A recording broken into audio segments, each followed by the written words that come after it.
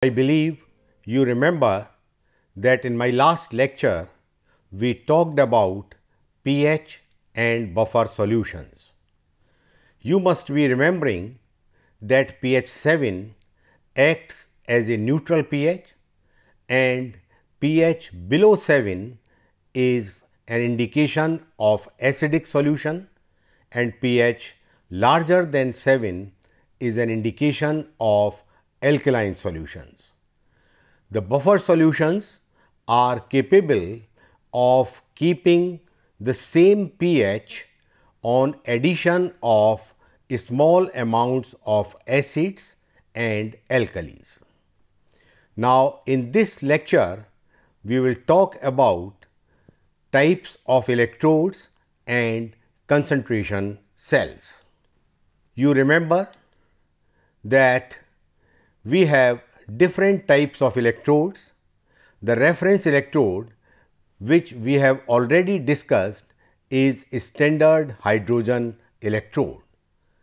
Now, in this lecture, we will talk about various types of electrodes, liquid junction potential, and the most important types of electrodes are metal ion electrode and gas ion electrodes. Second, metal insoluble salt anion electrodes. Third, inert oxidation reduction electrodes and membrane electrodes. The example of first type of electrode, that is gas ion electrode, is hydrogen electrode, which we have already discussed in detail. Let us now come to metal ion electrode. The metal ion electrode consists of a metal in contact with its ion in solution. An example is a piece of silver metal immersed in a solution of silver nitrate. That is, silver metal is immersed in its own solution of silver ion and we are taking silver nitrate.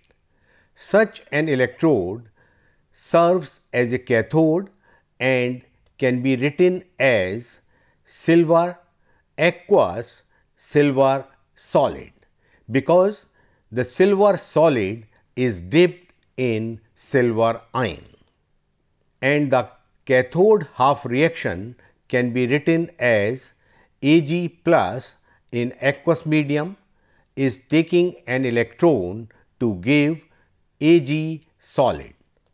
When this electrode serves as an anode, it is represented as Ag solid separated by a vertical line Ag plus aqueous, and for this half reaction is different now. Ag solid is giving Ag plus aqueous and an electron comes out. That means oxidation of silver takes place to give you silver ions.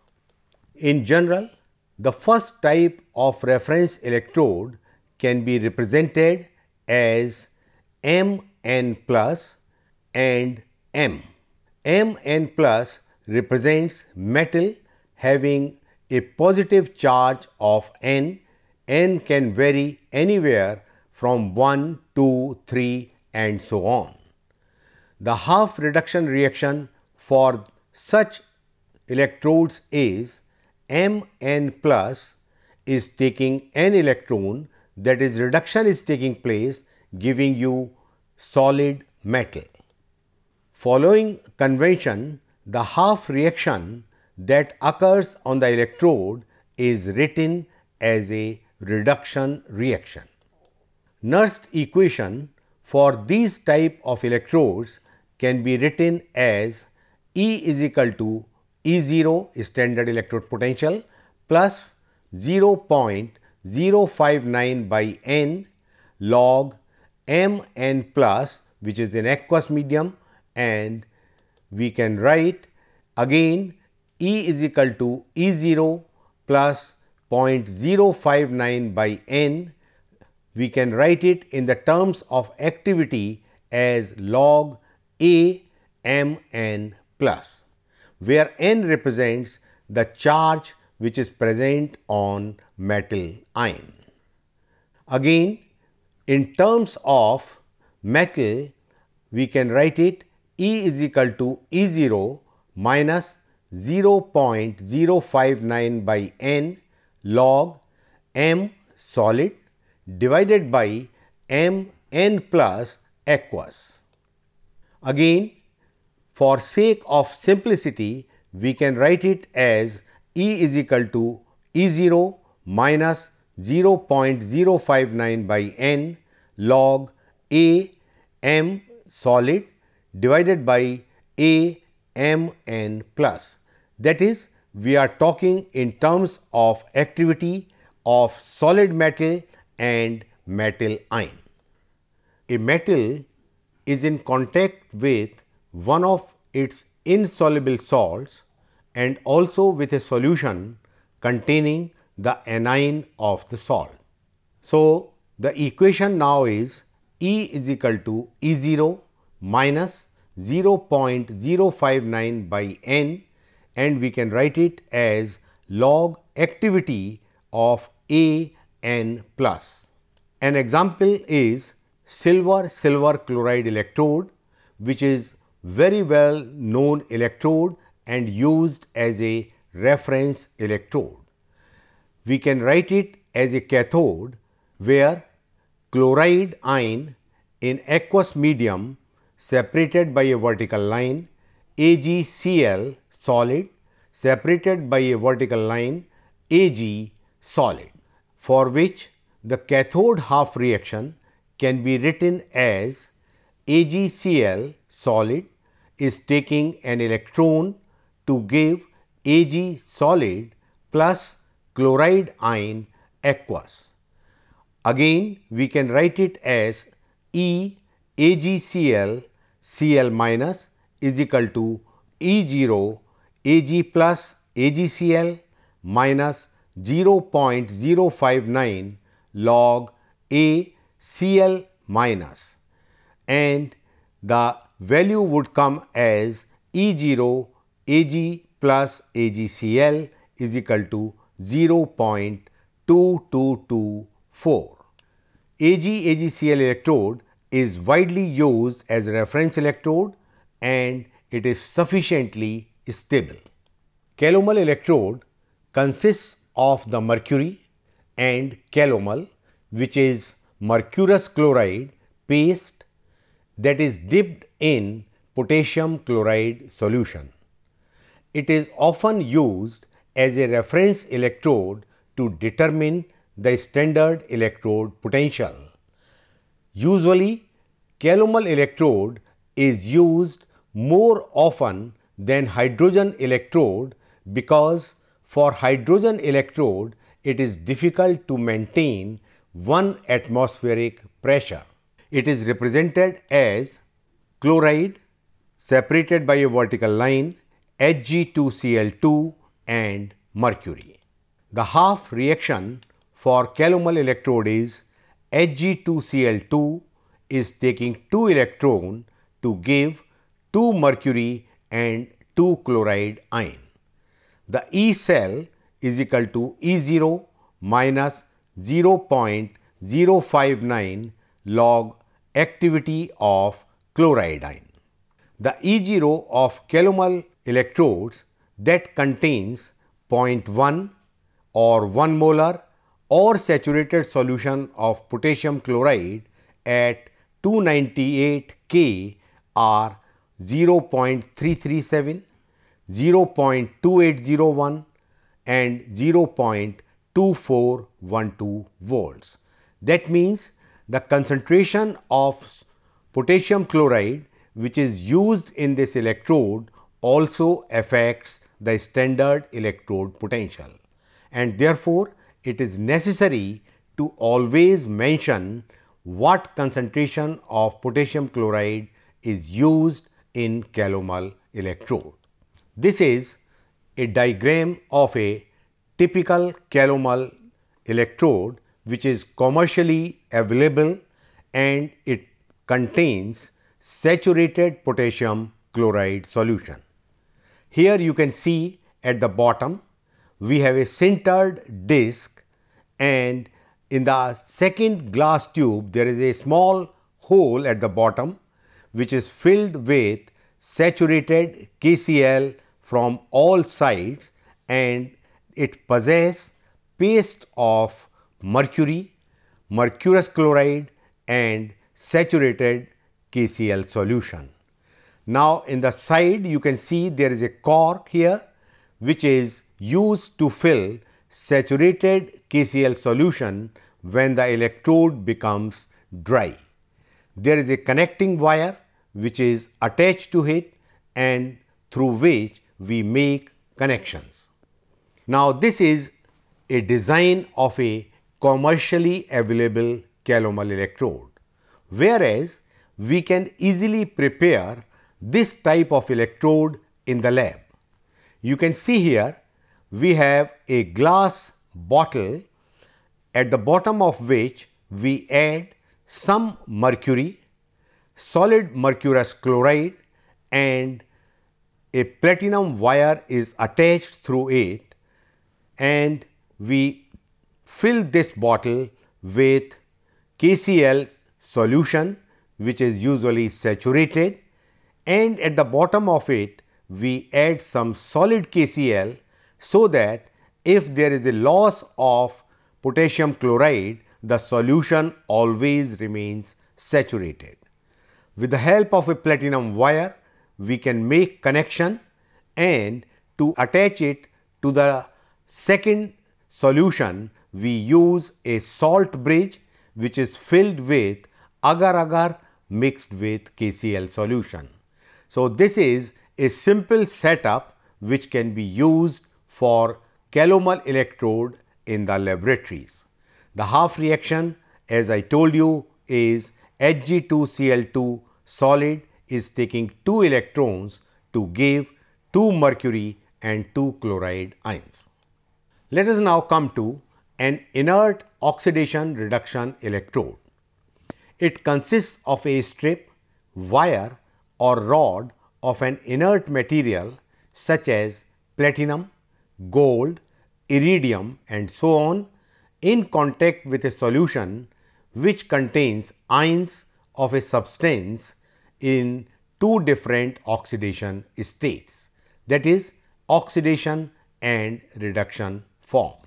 The difference between general metal electrode and oxidation reduction electrode is that oxidation reduction electrode does not take part in oxidation reduction reaction which exists in solution but acts as an electron conductor.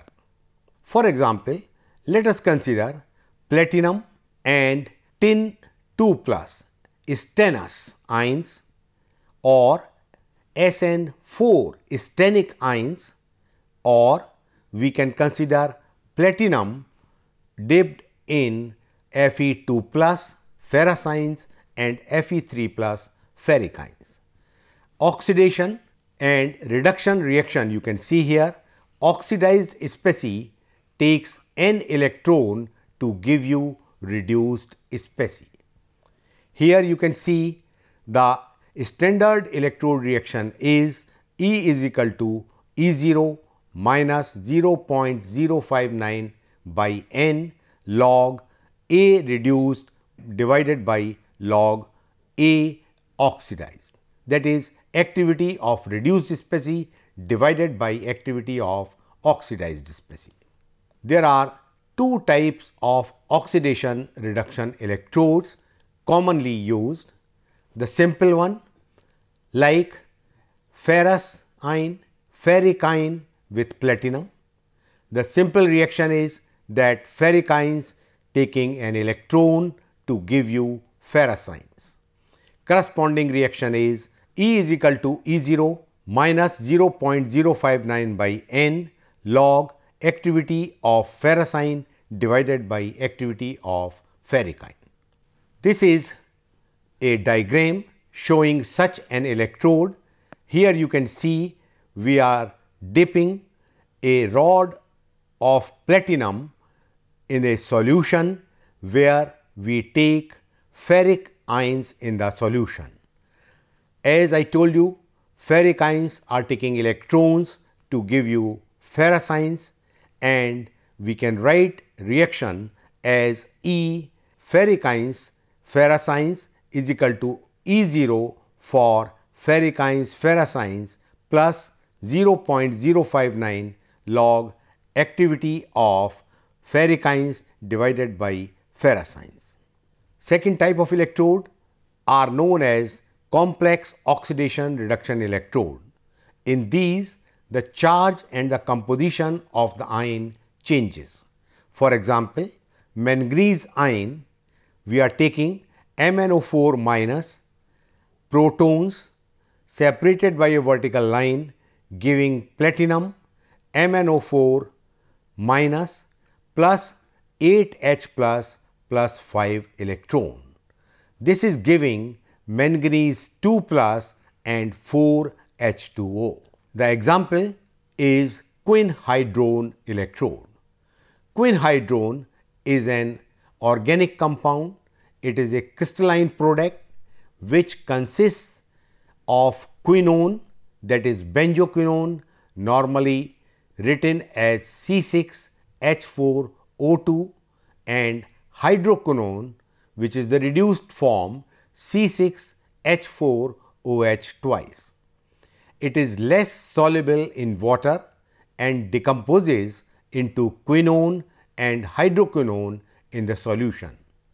In the saturated solution, equimolar mixture of quinone and hydroquinone is formed. This electrode is prepared by dipping the platinum strip or wire sealed in a glass tube in a solution having unknown pH. Some quinhydrone's crystal are added in the solution. Here you can see a representation. A platinum wire sealed in a glass tube is dipped in a solution which contains few crystals of quinhydrone.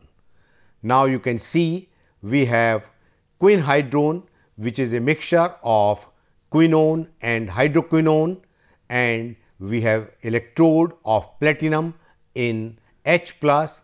The reaction now takes place C6H4O2 taking 2 protons, 2 electrons to give you C6H4OH twice, which is hydroquinone.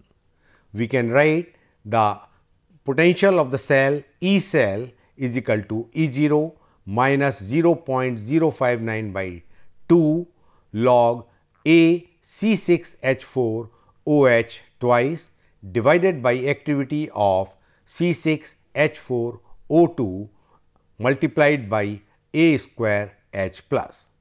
Assuming that the activity of quinone and hydroquinone is equal in the saturated solution, we have an equation E cell is equal to E0 plus 0.059 log activity of hydrogen ion. Let us consider now a glass electrode which is used for pH measurements. This on the left hand side is silver chloride reference electrode, and on the right hand side we have a pH glass combination electrode. At the bottom of it there is a thin membrane. The cell consists of a glass indicator electrode and a saturated calomel reference electrode, both immersed in the solution whose pH is to be determined. The indicator electrode consists of a thin pH sensitive glass electrode and one end of which a heavy walled glass or plastic tube is attached. A small volume of dilute hydrochloric acid saturated with silver chloride is contained in the tube. In some electrodes, this solution is a buffer containing chloride ions. A silver wire in this solution forms a silver chloride reference electrode which is connected to one of the terminals of a potential measuring device. The calomel electrode is connected to the other terminal. So, let us now see here we have a pH glass combination electrode. This is at the bottom is a thin membrane, and we can see here this is a platinum wire and it is attached to a reference electrode which possess silver chloride solution. Although the internal reference electrode is part of the glass electrode, it is not the pH sensing element. Instead, it is the thin glass membrane at the bottom of this tube which acts and responds to pH. Let us now come to concentration cells. These are another category of cells in which the electromotive force arises not due to any chemical reaction, but due to the transfer of matter from one half cell to other because of a difference in the concentrations of the species involved. The concentration cells can be divided in two groups, and these are electrode concentration cells, second electrolyte concentration cells. Let us now come to electrode concentration cells. Two like electrodes at different concentrations are dipping in the same solution. That means we are dipping the metals in two different solutions having different concentrations. Like in the first case, we have platinum and hydrogen having concentration, let us say P1, then second H2, P2, and a platinum electrode is dipped.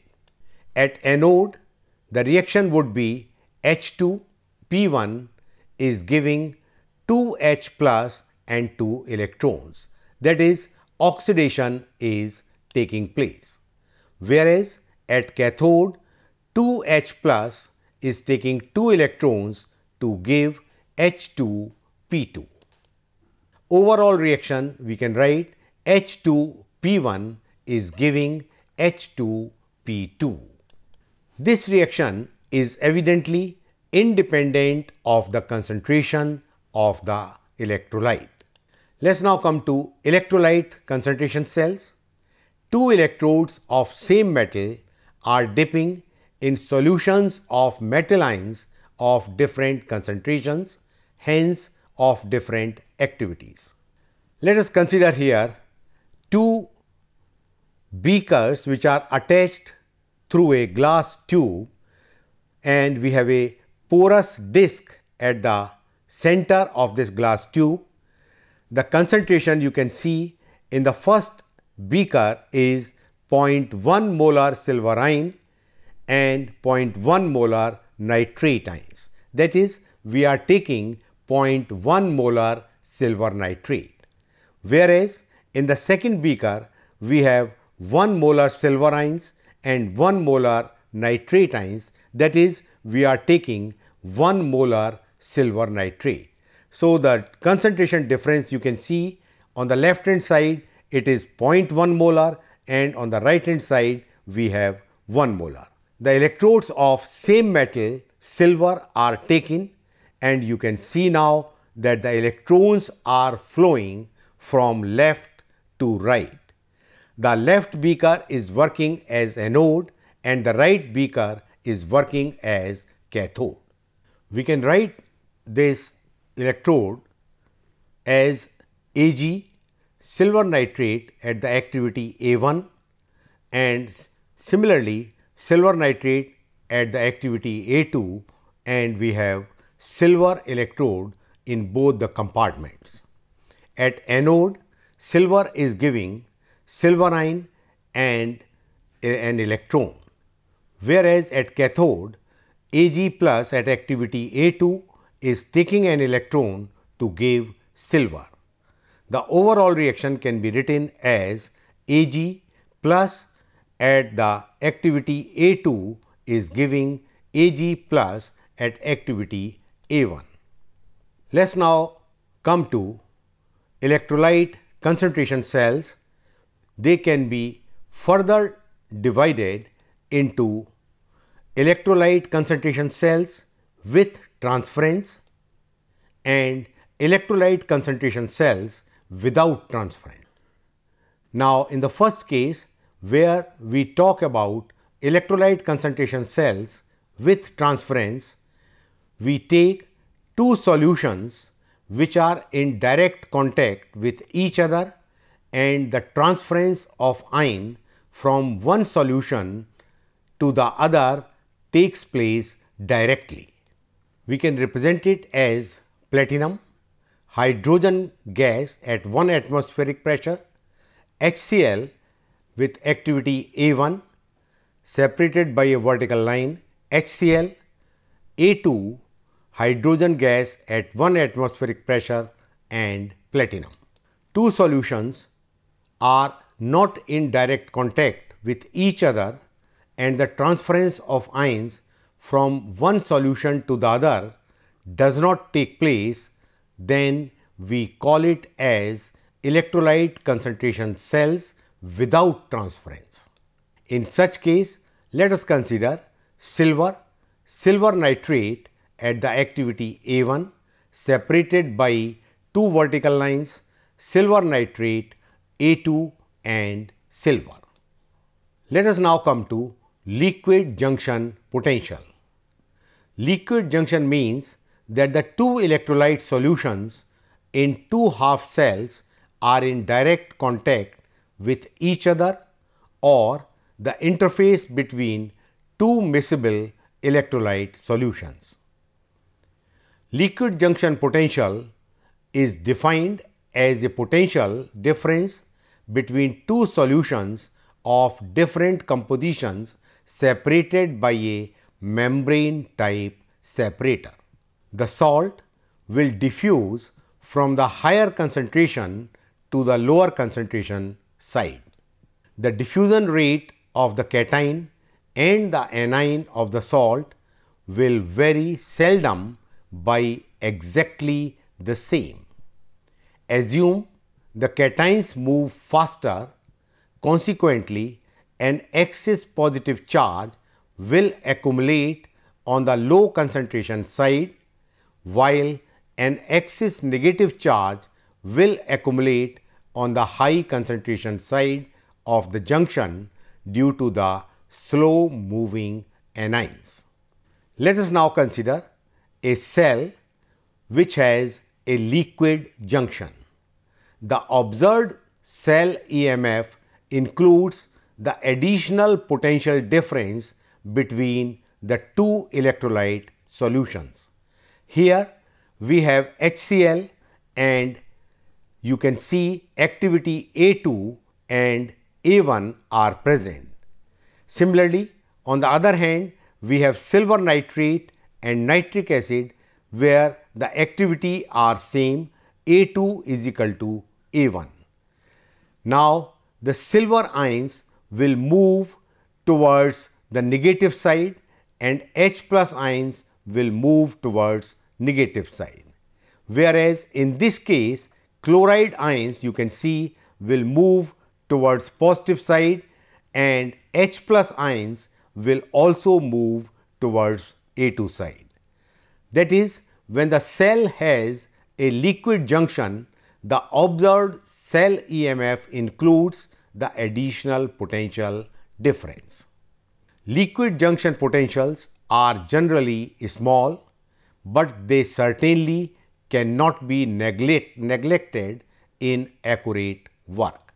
By connecting the two electrolyte solutions with a salt bridge, the junction potential can be minimized.